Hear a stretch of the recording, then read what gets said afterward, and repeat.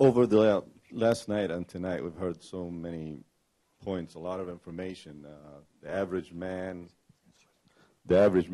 or woman,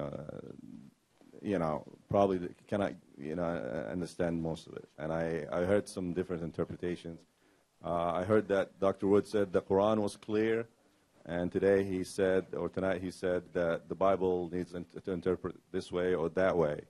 And it was a question yesterday, how do you explain that all this violence in the Middle East or in Muslim countries if they are following the Quran?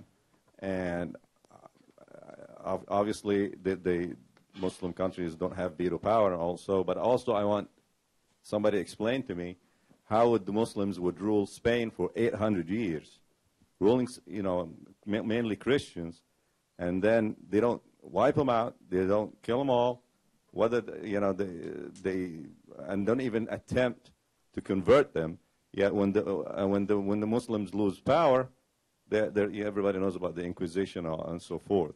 So all we can get out of this is what the books, or what effect those books have on the people of the faith. So thank you. Explain Shabir, that. you want to respond?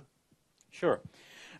David has given, as the questioner is pointing out, a rosy picture of how Christians have been positively influenced by the Bible, and that's great. We admit that. But at the same time, as the questioner points out, like the Crusaders, the way they behaved, that was not very biblical, was it?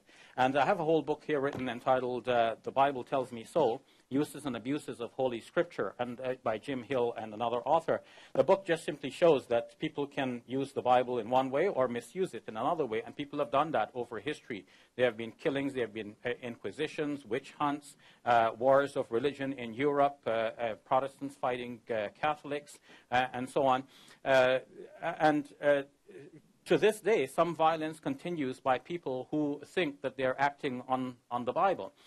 Whereas, on the other hand, as the questioner points out, the other side of the picture that we should bear in mind about Muslim history is that even though I have come down hard on the classical commentators on the Quran, but they said many good things which Muslims have benefited from. In fact, when non-Muslim historians of religion think about just war theory, they say that Muslim scholars themselves constructed their own just war theory.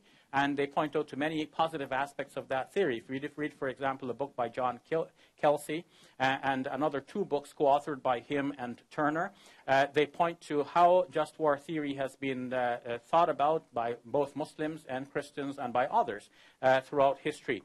So it is not something exclusive to Christianity that Christianity can produce good people. In fact, what Professor Darrell Cole has pointed out is that during the Crusader years, Saladin, who was a Muslim champion at the time, when he was in a position of power, he treated his enemies in a much better way, in fact with forgiveness and mercy, as opposed to the treatment given by the European invaders at the time.